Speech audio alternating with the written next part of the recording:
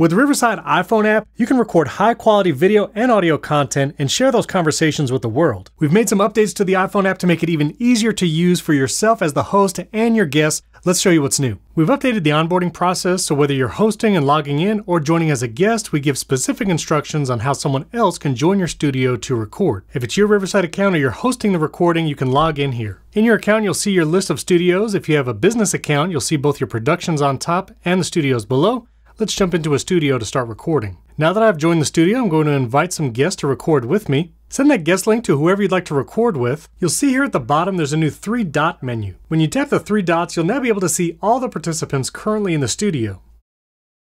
You'll also see a new feature here called Mute Speaker. The Mute Speaker option is really helpful if you want to use multiple mobile devices to record several angles of both you and your guests. If you're using multiple iPads, iPhones, or Android devices in person with you, you can always use the secondary camera feature in the Riverside app. We have a whole video walking through the secondary camera feature. You can check it out above or the link in the description. But for those who want their remote guests to also have multiple camera angles, you can ask them to set up their mobile device as a main camera and then maybe their iPad or Android devices for those secondary angles.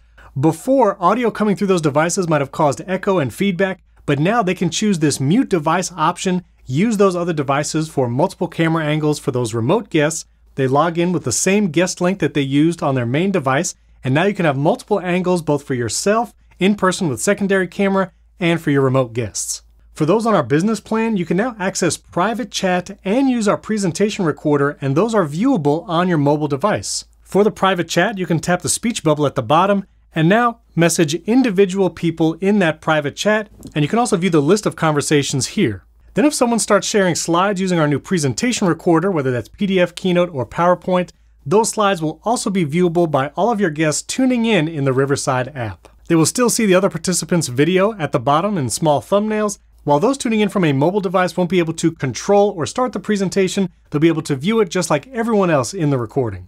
Finally, we've improved low data mode on mobile devices. If you as the host or producer enable low data mode to help the flow of conversation, those on mobile will see just a letter initial for the guest instead of a freeze-framed image. And finally, under the advanced section of your studio settings, if you've chosen to manually pause or resume uploads for you and all your guests, you can choose to pause the upload here from the desktop, and that will control the mobile device uploads.